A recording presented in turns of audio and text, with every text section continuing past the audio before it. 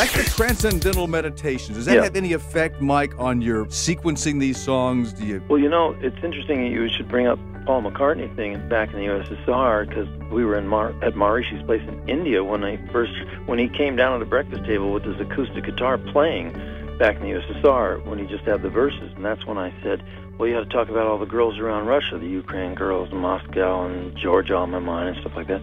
And he then musically fashioned the bridge. So it's pretty cool that, you know, I've been the wordsmith for Brian Wilson on many of the Beach Boy hits, but kind of got in there with a little influence with Paul McCartney.